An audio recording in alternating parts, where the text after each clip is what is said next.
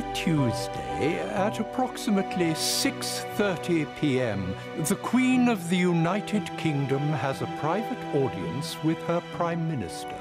The meeting takes place in the private audience room located on the first floor of Buckingham Palace.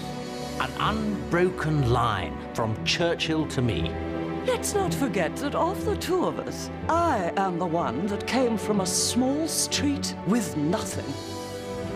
I only ever wanted to be ordinary. In which way do you consider you have failed in that ambition? In this audience, Prime Ministers will fall under your spell.